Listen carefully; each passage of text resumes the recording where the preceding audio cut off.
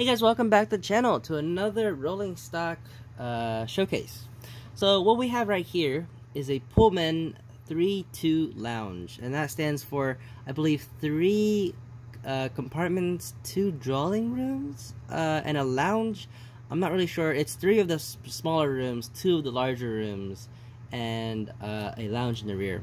And so I don't know, it's kind of hard to see here, but this is a small, I believe the smaller rooms are called compartments. But here's one compartment with these 2 windows. Here's the drawing room. As you can see, there's 2 windows, and they have their private bathroom, which is right here. It's a nice glazed window. Here's another drawing room with their private bathroom and their room here. Here's another compartment and one last compartment room, and then this is a restroom back here with a bathroom. So that's how it works. And then over here, this is a lounge kind of area. You can kind of see there's a bunch of seats piled up here, and then obviously there's the rear observation deck, which is pretty cool. So the reason I have this car is because Santa Fe had a few of these in their roster, and the Santa Fe ones that they did own, I don't believe it said Santa Fe. Instead, they just simply said Pullman. Which is nice because this means I can get the Pullman car and also use it in, say, New York Central trains or other train companies, because Pullman is kind of generic and it's kind of nice. So anyways, yeah, this is a Walthers car. It's very nicely detailed, and these cars on eBay generally go for about between, I'd say, $80 and $120. I've seen it sell for up to that much, which is pretty crazy. I paid $65 for this car. As you know, I'm really cheap because I can't afford this stuff otherwise. And the car actually did come with some issues. Unfortunately, I did not take photos of the damage. But from this side, this step was broken off, and there's glue marks all over it, which is absolutely disgusting. This gate here, this railing, was kind of broken into 2 pieces. I did manage to glue it back together, but it is kind of a weak bond. Unfortunately, I don't generally touch that place, so I don't think, as long as I don't touch it, I should be fine. Another thing was there are some glue marks, which is really unfortunate. There's a glue mark right there, and it's actually really prominent. Next time I do take out my airbrush, I will be sure to, if I have some matte paint, or a matte, what do you call it, a matte clear coat, I'll be sure to spray some here, so hopefully it can disappear, at least for the most part. And there's some more glue marks over here, which I'm not going to do anything about because these are actually really subtle. It's kind of hard to see unless you shine it in the correct lighting. So that one I'm not going to worry about. This top one I'll figure it out with some paint, and this part I already repaired, as you can tell. So very first thing was I glued this step back on.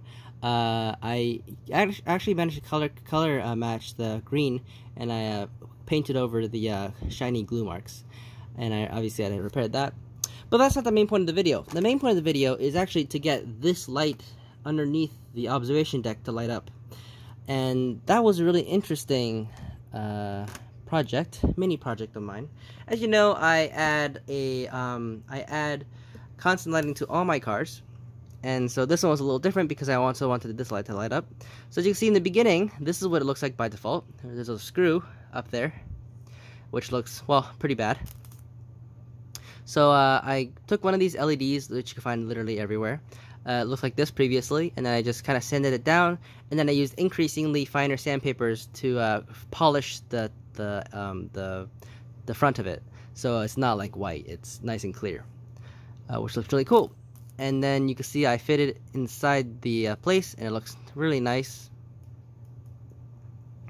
And that's that. I don't think here's the picture. So as you can see, I did my normal constant lighting circuit. There's a little capacitor hidden inside this little tiny room that has no window, so you can't see the capacitor from the outside, which is awesome. So yeah, this is a capacitor hidden in there. And then here's the wires to the bridge rectifier, and there's some resistors that go to the main lighting strip, which is here. And then at the very back here, there's a little tiny LED with the 2 little leads coming out, and there's a little resistor that basically wires it together in parallel with this lighting strip. This lighting strip, I used a 5K resistor, and then for this LED I used, I believe it was like a 4K resistor. I'm not really sure. It is a bit brighter than the LED strip, which is nice. So yeah, that's pretty much all the circuitry there is. I don't know if you kind of can see, there's a little tiny capacitor with the leads coming out. over here, which is sort of acts like the battery so the lights don't flicker. Yeah, here's a close-up of the light. You can see the LED leads come out, and then the wiring goes into place. So yeah, that's pretty much it, and you can see the light lights up really nicely. In fact, I can show you right now. Well, I guess I just take it off, and you can see, you could just kind of imagine how that would look. And it's nice. So in the nighttime, or in other words, if I turn the lights off, like that, you can see that the lights inside the car light up. Let me turn this off real quick. And then you can see that there's the nice light in the back there. It's not too bright, but it's just right, so you can see that there is something lit. I might add some figures actually later in the back so the lights better shine on them. But yeah, so it is bright enough, but it's not too bright to the point where it's like unrealistic.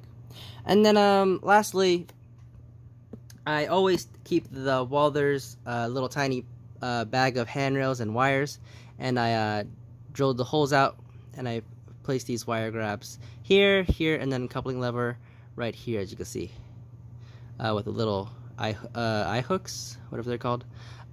Drill the holes in there.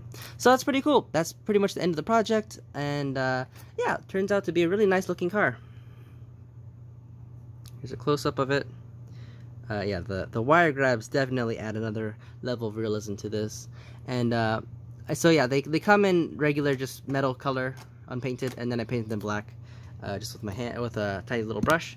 And yeah, it really makes the car look really nice. So anyways, I hope you guys enjoyed. I'm sure you will see this car in the near future, in, I don't know, another video.